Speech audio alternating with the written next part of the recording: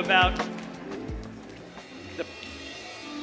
the press essence of God, heaven's help. The press essence of God, heaven's help.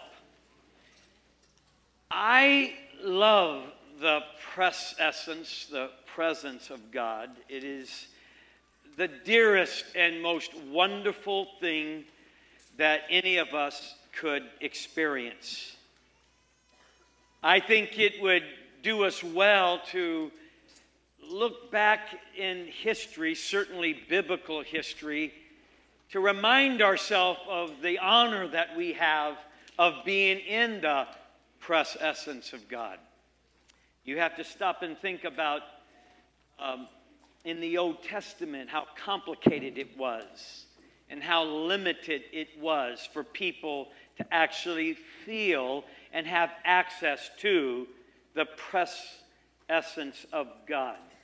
It's pretty familiar to us. We come in here today and the crowd keeps growing and there's no more seats and people are standing on the aisle, and we're just so glad that you got here. We've been waiting for you. Welcome.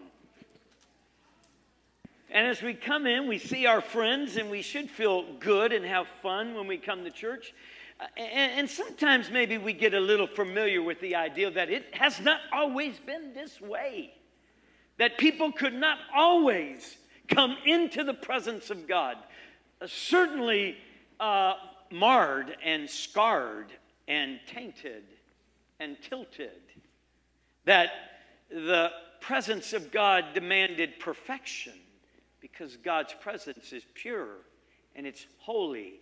And when divinity touches humanity, it cannot survive unless something has been worked out that allows humanity and divinity to be in the same place. And I'm going to explain that to you in just a few moments. I love the presence of God. I try to, not trying to brag, but just trying to encourage you, provoke you. I try to spend at least an hour every day in the presence of God. I don't like to get out of bed. I get out of bed because I'm 60 years old, and then I go back to bed.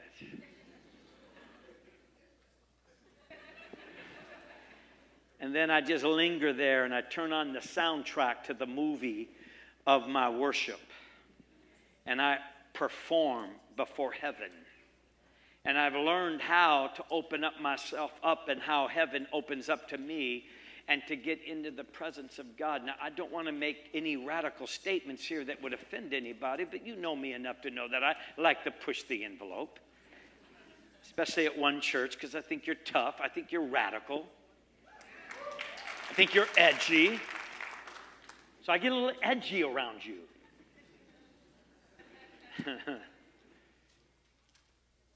I love this Bible. But I also recognize that it's just but black ink written on white paper, and that it must be interpreted by the Spirit. That in fact the letter killeth, but it is the Spirit that brings life. This Bible has been used to divide more people and to create more tension and to create judgment and criticism among each other in the Christian community, that it can almost be discouraging. What Bible are you reading from? And that's why I understand that the Holy Spirit is our greatest guide. That if you've only got an hour to be with God, spend at least half of it in worship, so that your eyes can be open to understand what the Word is saying. We have a tendency with our brain to not read the Bible as it's meant, but by the way we are already bent. And thus we keep coming up with creeds and doctrines that instead of rightly dividing the Word, we divide each other using the Word. That wasn't even in my sermon. I don't know where I'm going right now. I'm just out there. I'm just treading water. I'm trying to get out there deep enough to start this sermon. So I love the presence of God. I've loved it since I was a child. Now, you have to understand, I was raised in church. I'm 60 years old, and I've been going to church at least 5 to 6 times a week for 60 years. So I got a lot of church in me. And the church I was raised in was old-time, apostolic, Pentecostal, strict, hard, legalistic. We don't smoke. We don't chew. There's nothing we can do. We are happy people. Yes, we are. I mean, we had no television in our home. Ladies couldn't cut their hair, no makeup. Jesus help us. And we couldn't go to baseball games. We couldn't organize sports. Was of the devil, I guess. I don't know where it all come out, but and it was very, very strict. And really, our own entertainment was going to church. So we went to church on Sunday morning and then took a nap and then went back to church on Sunday night. And then we went to men's prayer meeting on Monday night, went to school Tuesday, came back. Tuesday, my parents went to visit. They were the pastors, the sick and the shut-in, while we cleaned up the church. Wednesday night was Bible study. Thursday had a break. Friday was praise and worship night. Saturday, we went out all day knocking on doors, getting people to church. My dad had a bus route, and he would pick up kids and then jump out of the bus and get on the pulpit and preach. And we do it all over again. Sunday afternoon nap, Sunday night, Monday, Tuesday, Wednesday, Thursday, Friday, Saturday, take a bath once a week, whether we needed it or not, and here we go. It's our lives. It's what we did. Sunday mornings were great. I loved to go home on Sunday afternoons and have a little sleep and come back. Sunday nights were fun, though, now. Sunday nights could really be a blast. The choir sang on Sunday night. And we had, we call the Holy Ghost night. Now we say Holy Spirit. But back in those days, it was Holy Ghost. You don't know. I don't think. You don't even have any idea what I'm talking about. And back in those days, if the service would really get going, if the choir could sing and really be anointed and the people would respond, sometimes we'd have a good service was when there was no preaching. Because my dad was the preacher. It's like, he's boring. Let's have a move of God. And if we had a move of God and people got the Holy Ghost, and then we'd go out for pizza after church. And if there was a bunch of people that got the Holy Ghost, well, we'd stay up and talk about it so late that we wouldn't have to go to school the next day. That's why when my dad made us pray before church, and we had to pray while we peeked at all the saints' kids playing, we had to be in there praying. But it worked because we'd pray, oh, God, give us Holy Ghost tonight so we can have pizza tonight. Give us such Holy Ghost, we'll talk about it so we don't have to. My dad owed the growth of that church to us kids. Glory to God. We didn't have a good service. We'd go home and have a bologna sandwich. My dad wasn't happy. Nobody was happy. And we had even indicators of when the Holy Ghost was going to move. We just knew.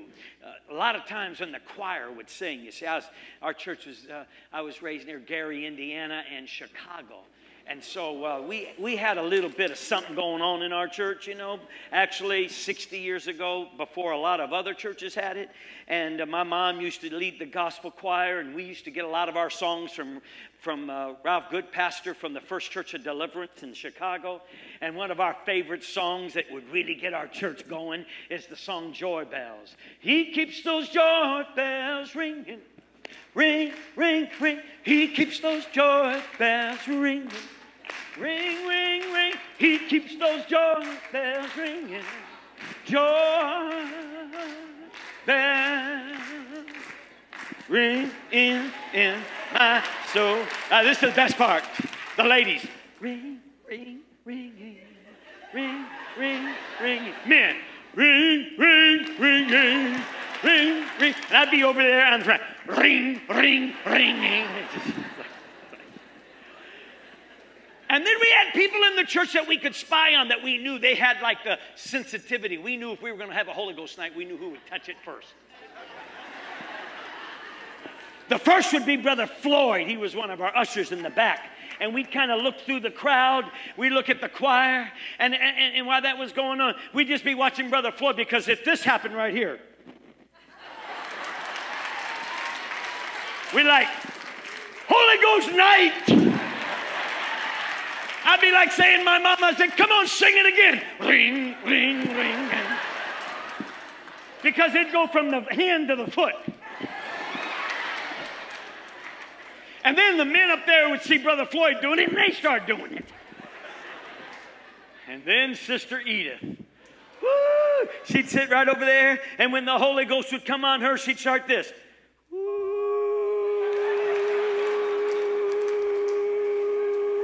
And if they kept singing, ring, ring, ring, and ring, ring, woo. And I mean, Holy Ghost night, pizza.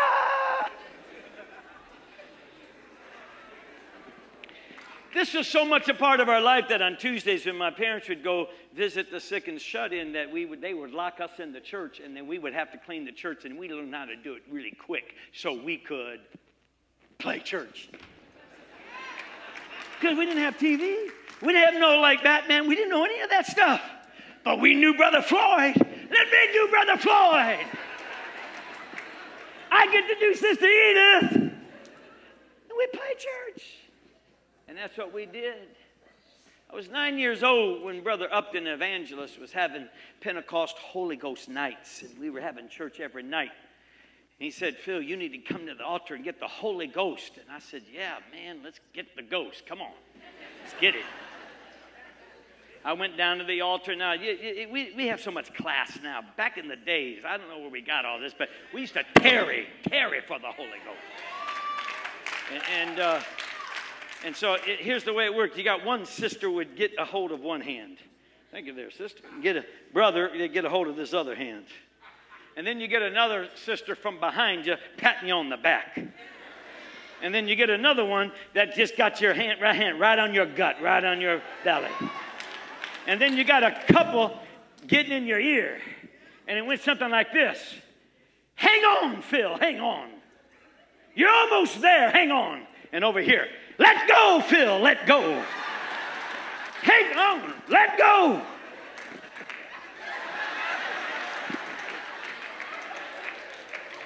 Let him have your tongue.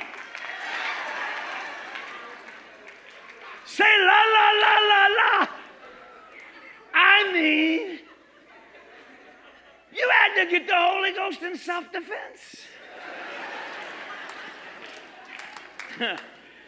I did all that stuff and went downstairs, and Brother Upton went downstairs. They said, Phil, I thought you said you were going to get the Holy Ghost. And I said, I already went for it. Nothing happened, man. He said, get back up there. And I went back up there, and I was trying to hang on, and I was trying to let go, and I was trying to survive the hit on the back and the hit in the gut and the four people telling me what to do, and I don't know. In spite of all of it, at 9 years old, the heavens opened over me. Something got a hold of me. Something came on me, went down inside me. I began to speak in a language I had never heard for 45 minutes. They said I went from everything from speaking Chinese to other languages. All I know is that I had got a dose of the Holy Ghost. I had got in the presence of God. I had come to my visitation with God, and I would have never and would never forget it. Yes, and though that did happen, a 9-year-old's heart gets bigger and larger and outgrows that experience. But by 14 years of age, being in the church orchestra, which my father made us, you know, my dad could have gone to jail for the way he raised us. Oh, God, thank you, Jesus.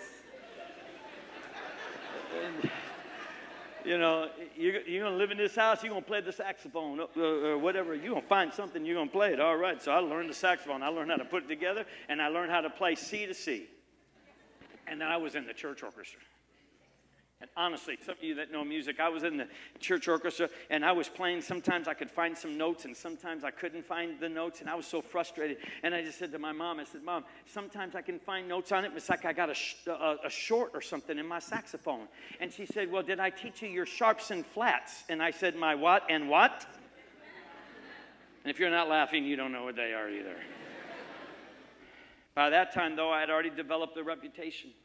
Man, that little white boy knows how to play the blues.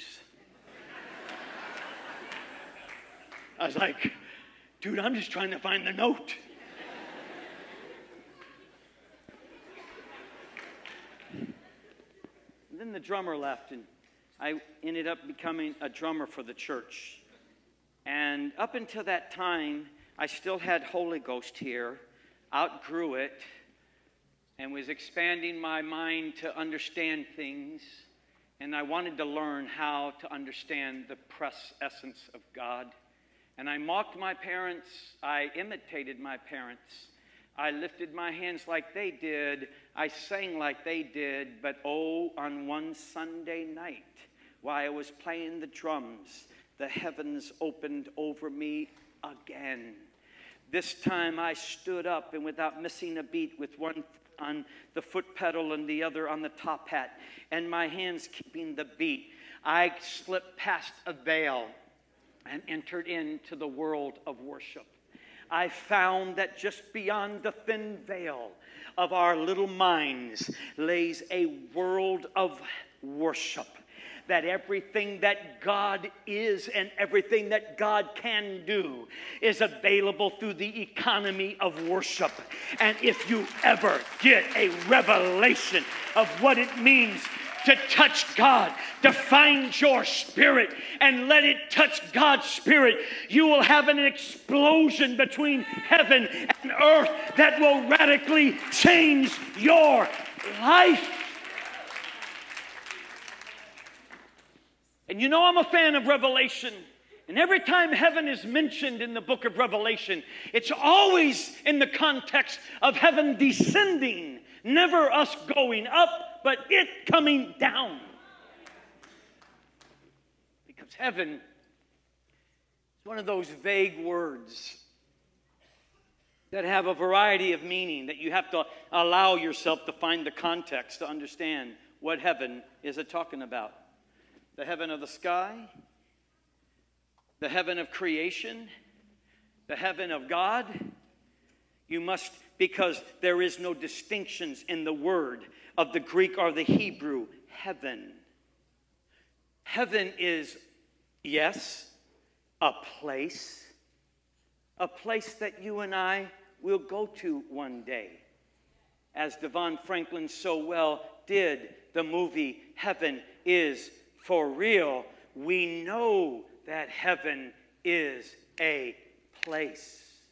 And in fact, it's that knowing that heaven is a place that allows you to get more understanding and value of where you are now, if you can believe of that which is coming there.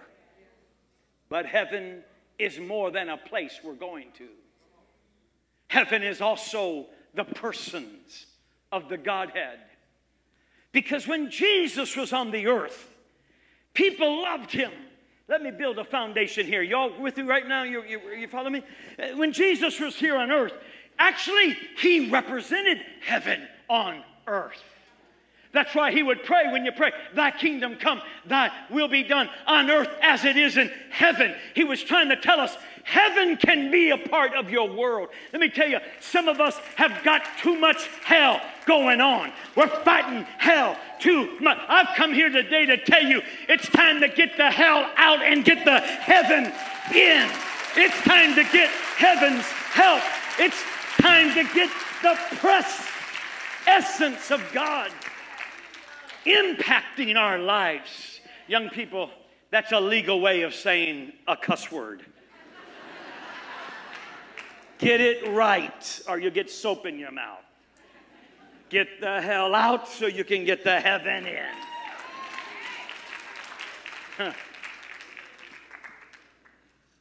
Children love to be, listen to me, I'm helping you. I'm coming to a prophetic word for you. I'm going to help you, sir. You're watching me. You're already thinking about tomorrow. I'm going to help you. Please come with me. Let me show you. Jesus was trying to say, when you touch me, you're touching heaven. When you touch me, the disciples wondered, where did he go? Every morning, he wakes up before we do. He comes back and says, we must go about our Father's business. And when he does, children run to him and laugh and giggle, sit on his lap. What a cool Jesus he must have been, because children hate boring religious people. Sinners loved Jesus. Sinners loved Jesus. If you don't have any sinner friends and all your friends are Christian, you need a little more Jesus. That was a PGA clap, but that's all right. That's not part of my message. Something happened. Watch me. This is for you. This is for you. He's setting you up. He would say words, and they would say, Jesus, where did you get that? He said, I'm not speaking these words from me. These words don't come from me. They come from the Father. Whoa. Your Father must be something. A blind eye is brought to him. A child with an eye that can't be seen out of. And Jesus puts his hands upon the blind eye and says, open. And the eyes open and the child can see. Jesus, how did you do that? And Jesus said, I didn't do it. The Father did it through me. You see, Jesus was fully human. Watch me. A little boring right now, but it's going to get to you in just a second. Stay with me, stay with me. You see, Jesus emptied himself. All of it was drained out of him until all that was left was flesh and blood, and all he was a human just like us, subject to everything just like us. And when he would get out of bed and go to a secret place, he would get with the Father. The Father would come over him, fill him with words, fill him with the ability to do works. He would then come back, and every miracle he did not do. Jesus did not do one miracle. The miracles he did was the work of the Father. The words that he spoke were the words of the Father. You need to get this. Then one day, we're almost there, you're doing good. Then one day, after crowds were coming, the world was shaken by this man, Jesus. And then one day, Jesus says, I'm going away. No. No, you don't. Because we're sick of religion, and we're sick of judgment, and we're sick of having our brains beat out by evil. We're sick of being oppressed. We're sick of being broke. We're sick of having habits that we can't break. We're sick of our hearts being broken. We're sick of the oppression of the enemy. We're sick of mourning and ashes. We're sick of shame. And Jesus said, I know, but let not your hearts be troubled. I'm going to go away to prepare a place for you, that where I am, you may be also. Now, wait just a second. I don't want to mess with anybody's theology right now. I don't. But you are edgy people, and you push me to the edge, and it's your fault. I just want to tell you something that, say heaven is a place.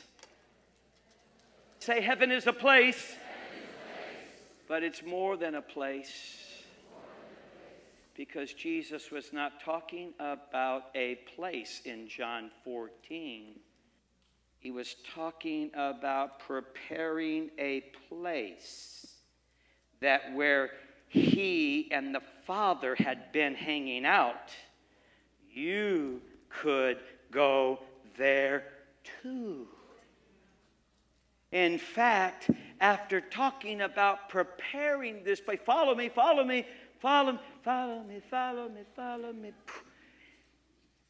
When he got done talking about this place, he then said, don't weep For I will be gone a little while, and a little while I will come back to you. Not you come to me, that where my Father and I will make our home. Watch this. This is going to, your mind. We will make our home in you.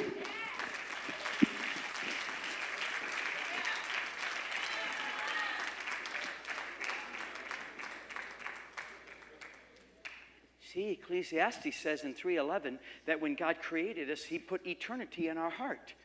But it was locked. We couldn't get access to eternity. You know why? Because unholy humanity cannot be in the presence of a holy divinity. There must be a prepared sacrifice. There must be a prepared protocol.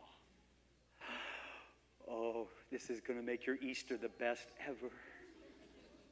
You see, real quickly, let's go back and tell you a quick story. You need to get this story because it's going to help you. Because when we start prophesying and praying in a moment, you're going to have this sense of awe, this sense of good fear that's going to awaken you and sensitize you because you're a bit numb right now. You're unfamiliar with really what you are in right now and what you have access to. And I'm about to just give you a new, fresh sensitivity of what you had. Can I tell you that according to 2 Corinthians chapter 3, verses 12 through 18, that the Bible says that what Moses had when he went to the mountain and he saw the glory of God and God's hands writing on the tablet, and he took the tablets and he came down to the people and his face was shining. And his face was glowing. Can I tell you that God said that is not even worthy to be compared? That when you and I lift up holy hands without wrath and doubt and begin to worship God, we have an encounter with the Holy Spirit that they did not have. King David didn't have it. The prophets didn't have it. You and I have it. So if you want the Reader's Digest of the version of Leviticus, go to Hebrews 9, 8, 9, and 10. And it works something like this. Watch carefully. Here we go. There was a protocol to the presence of God. It started right here. There was a gate. You had to prepare a sacrifice, and you would enter into the gate. You would enter into a court where the sacrifice would go on an altar. You would then cleanse your hands. And then you would get the blood of the sacrifice, and you would go to a double-layer, double tent. The first tent you went into was called the holy place. The second tent was the holies of holies. God lived in a box. He lives everywhere, but his concentrated manifest presence lived in the Ark of the Covenant. God in a box. Once a year. Get this. This is you won't get your miracle if you can't get this in the backdrop of what you're about to get access to in a minute. So this is the boring part, but you got to get it. Once a year, a priest would be selected by a lotto system.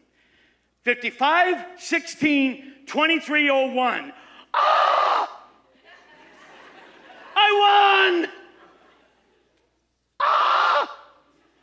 I won! Yeah, because you got to go through the protocol perfect. You got to get the right sacrifice. You've got to walk into the court just right. You've got to wash the hands just right. The protocol has to be perfect. You have to go through the one tent.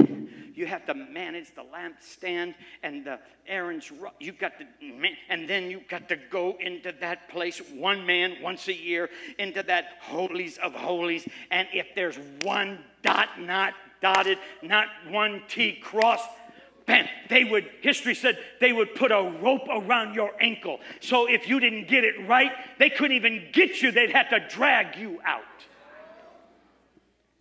They put a rope around their ankle, and then the priest wore bells around their robes. They were the first to wear bell bottoms. I know, bad joke, but it actually had a meaning. Ching-a-ling, ching-a-ling, ching-a-ling, ching-a-ling, ching-a-ling, ching-a-ling, ching-a-ling.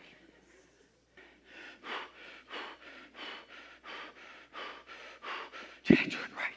Good. Okay, okay, okay, okay, okay, okay. Ching-a-ling.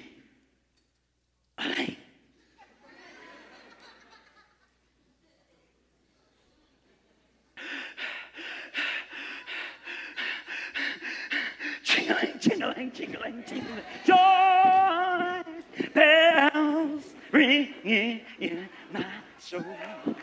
He keeps going. Woo! And everybody else is on the back. Yeah! Yeah, our sins are forgiven for another year.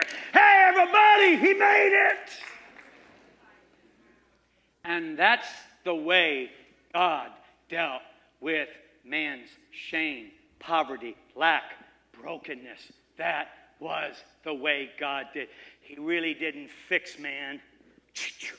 It was a credit card, accumulating interest. Until Jesus would say these words, I'm closing, movement, I'm closing. I got 3. I'm closing, right here, this is the first. Here it comes, ready? Ready? Watch me, here it comes, ready? Jesus says, I'm going away, I'm going to prepare a place that where I have been with the Father, you will be also. I wish I had the time to teach you that Jesus walked into the gate, into the court, offered his body as a sacrifice, went in to the holy place, offered your sin sacrifice once and for all. Every sin you ever committed and ever will commit, Jesus once and for all laid the sacrifice for that on the altar.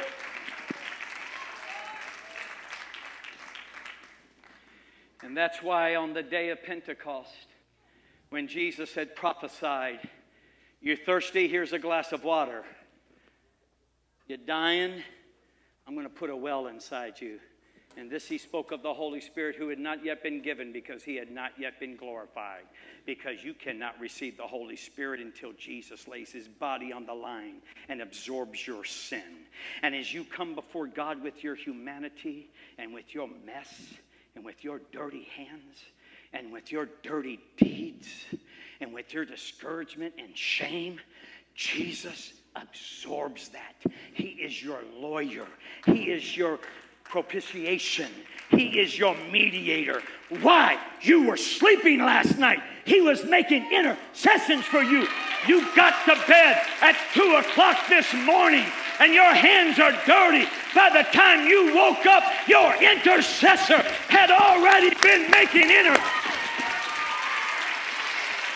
So you could walk up here, raise your hands, and not be struck dead, but the presence of God would fill you from the top of your head. Woo!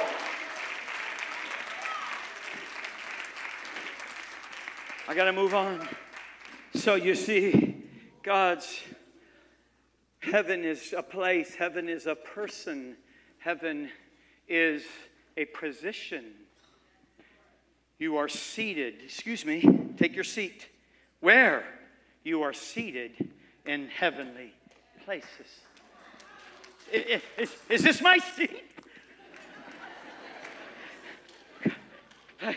I feel pretty powerful. I'm like on the ringside. I'm looking at the Lakers game on the bench. I'm right here. I think somebody put me in by accident. You are seated in heavenly places. You now have power and authority. Heaven is a place. Heaven is a person. Heaven is a position. Heaven is a perspective. Because when you see through heaven's eyes, you see a whole other view of life. You see through things, and you see things through, because you have an anointing of holy perspective. Are you getting this?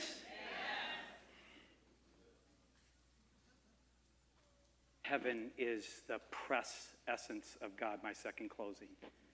The press essence of God. When you worship, you see, worship has the same protocol as the old shadow and type. You enter into worship through the gate of thanksgiving. Thank you, Jesus. Woo! Thank you, Jesus. And then you walk a little farther into the court of praise. Then you enter into the holies of holies. Now this one is small. You don't get in here with a group. This is your one-on-one worship. And when you begin worship, Spirit of the Lord fills this place. The atmosphere is changing. You see, this is the external.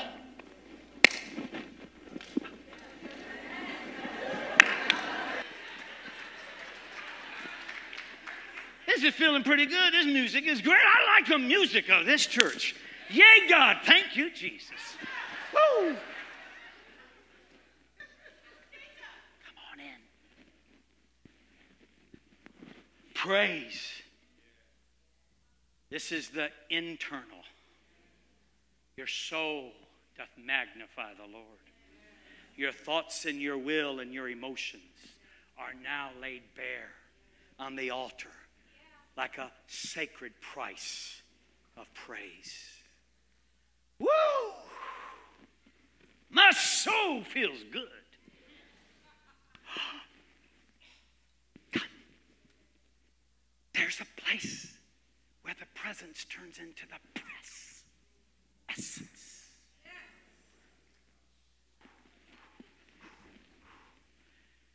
And I began to worship, and I find my voice of worship. When all the things of this earth grow strangely dim, in the light of His glory and grace, I worship You.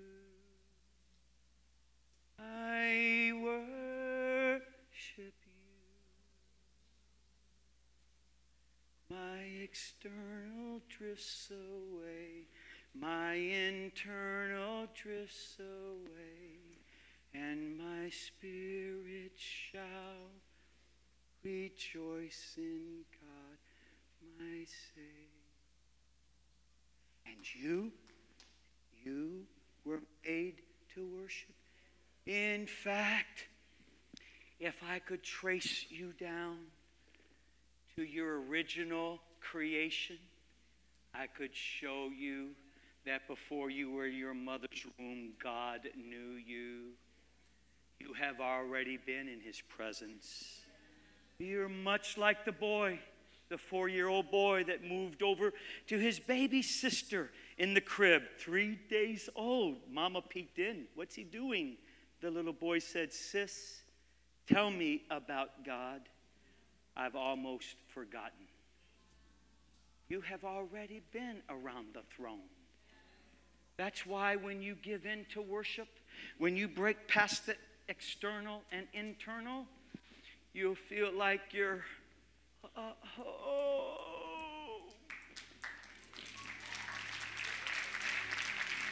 Yeah.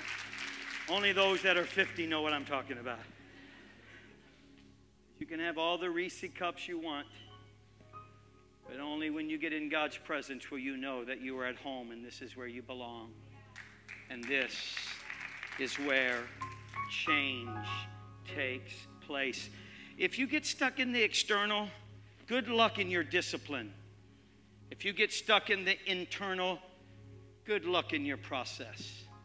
But if you ever get here in the holies of holies, the Bible says we are changed, not by discipline, although that's good, not by mind over matter, although that's good, but even by the Spirit of the Lord. So addictions are going to drop off in the next few moments. Watch. So now, broken hearts are going to be mended. Even now, the mender is here. Keep talking, Phil, because here I go. I'm going to do my work now. Try to keep them focused, Phil, because I'm going to her. I'm going to him. I'm going to put my hands upon them. Put my hands over their broken heart. And I'm going to heal them today.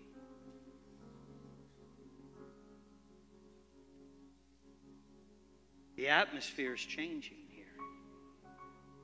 For the presence of the Lord is in this place. God is going to do a work. And the last manifestation of the Holy Spirit is the prophetic word. It is when you get this Bible and you learn to get the voice that is already in there, and you begin to vibrate the sound of that word.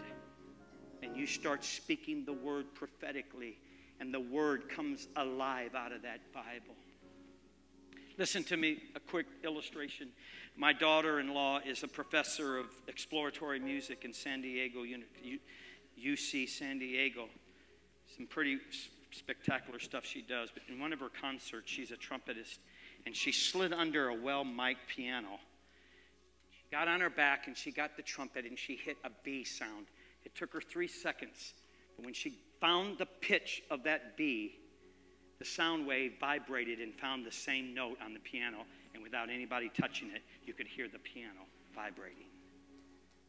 Now listen, you're about to worship God, and when you give forth a sound that matches the sound that is already in this place,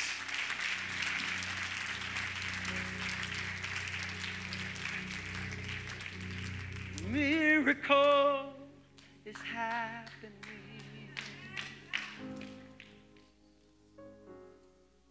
Presence of the Lord is here.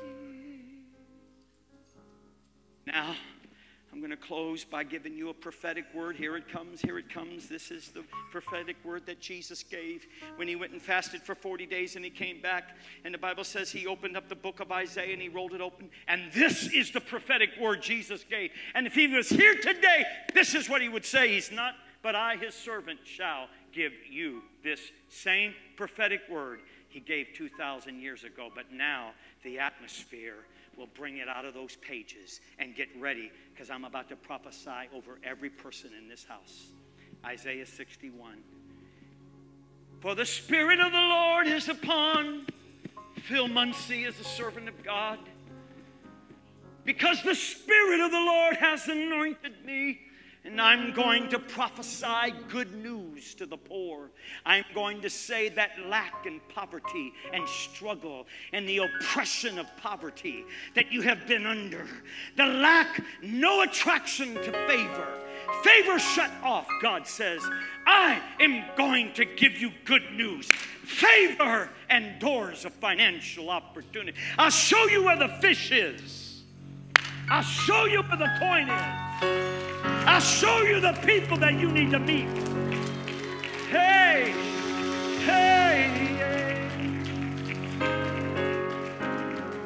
And he has sent me to heal your broken heart. I'm broken. You see, this is why you keep attracting broken people. You don't get in life what you want. You get in life what you are. And as long as you are broken, you will meet people that are broken. You'll think, oh, we're hitting it off. You're not hitting it off. It's one broken heart attracting another broken heart. You need to be made whole. Be thou made whole.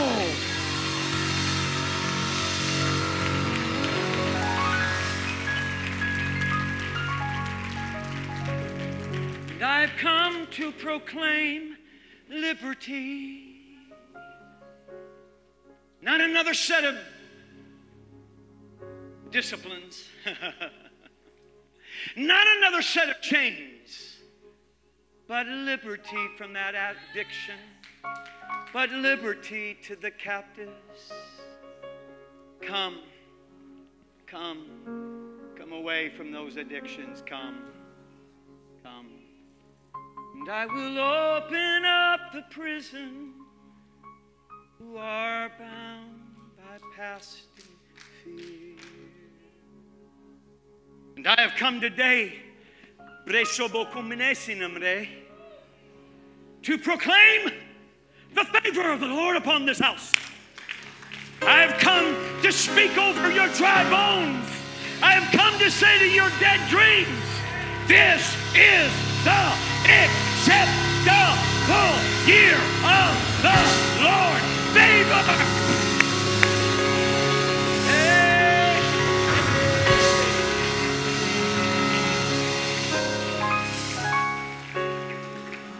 It is the day of my vengeance, says God, that I will put your enemies underneath your feet. And I'll cause you, one church, those of you that have been mourning, watch, even now as the prophet speaks, it shall be changed to comfort. Oh, I've come to console those who've been mourning in Zion. And I'm going to ask you today, give me your ashes. Give me your ashes. Give me your ashes. Oh, I can't do this for everybody. Ready? Get your hands out like this if you want to participate. We're done. We just got seconds left. Get your hands out like this. If you want to stand and get this, we're almost done. You want this? Get your hands like this. I don't mean to be demanding. I got a mission. I got to finish quickly. Get your hands like this, please. Did I ask it nicely? It sounded demanding. Sorry. Here we go. Ready? Watch this. Turn them. Turn them. There. Feel the vulnerability? That's your ashes falling. That's your mourning falling. That's the spirit of heaviness dropping. Hey, hey, hey. That's the shame dropping. That's the shame falling. Now turn them, turn them. Receive the oil of joy for mourning. Receive the garment of praise for the spirit of heaviness. You felt that? You felt that, didn't you? You feel the hands almost feel light? That they may be called children, trees of righteousness, and the planting of the Lord, that he may be glorified. And they shall rebuild the old ruins, and they shall raise up the former desolations, and they shall repair the ruined cities, and the desolation of your generations and bloodline. And oh, strangers shall stand and feed your flocks, and the sons of the foreigners, they'll be your plowmen, and they'll be your vine dressers. But you shall be named the priest of the Lord. They shall call you the servants of our God. You shall eat the riches of the Gentiles, and in their glory you shall boast. Instead of shame, put your hands down again like that. Come on, let it go, let it go. Instead of shame, turn them double honor. Whew. Turn your hands again. Instead of confusion, turn them again. You shall rejoice in your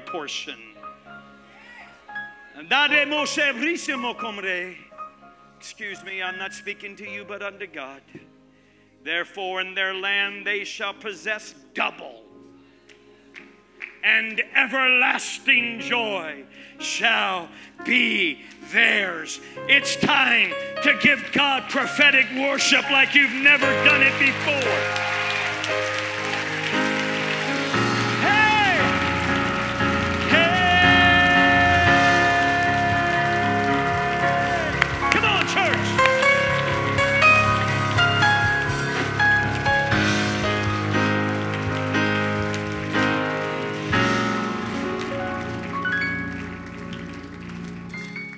Today, if you are here and you've never given your life to Jesus Christ, you've never made him Lord, it's all you got to do, because where the Spirit of the Lord is, there's liberty. All you got to do is say, Jesus, you're Lord. The rest is his job, and he takes the liberty to change. If you're here today and you do not have the baptism of the Holy Spirit, if you've never been filled with the Holy Spirit, that doesn't mean you don't have the Holy Spirit, but watch me. You have the Holy Spirit, but watch me. You have the Holy Spirit if you've made Jesus your Lord. You have the Holy Spirit because you cannot even say Jesus is Lord but by the Holy Spirit. But you need the Holy Spirit to come up and on you. Up and on you. Until you are manifesting that beautiful gifts of the Spirit. If you want to make Jesus Christ your Lord, or you would like for me to pray for you to receive a baptism or a renewal of the baptism, I'm opening this altar right now. Come, come, come, come. Come, come, come, come, come. Don't be ashamed. Don't be ashamed. Come. I'm going to pray a group prayer. Come on. Come on. I want Jesus to be my Lord. I can't live this life anymore like this. I need liberty. I need healing. I need my brokenness fixed. I need the baptism of the Holy Spirit. I need Jesus to be my Lord. I need a renewing of the Holy Spirit. Yeah. Woo. The atmosphere is changing.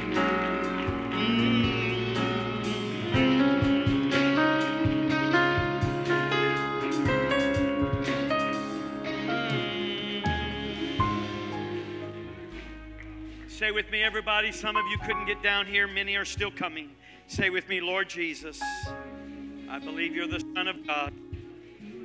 You died on the cross for my sins. God raised you from the dead. And now you have prepared a place for me, that where you are, I can be also. Eternal life in heaven. A position of power here on earth. The baptism of your press essence. And the power to speak the prophetic word. I receive. Lift your hands. You're about to receive right now. I receive the baptism of the Holy Spirit. Open up your mouth. Say hallelujah. Say it 3 times and then don't worry what it sounds like. Say it again. Now be filled. Be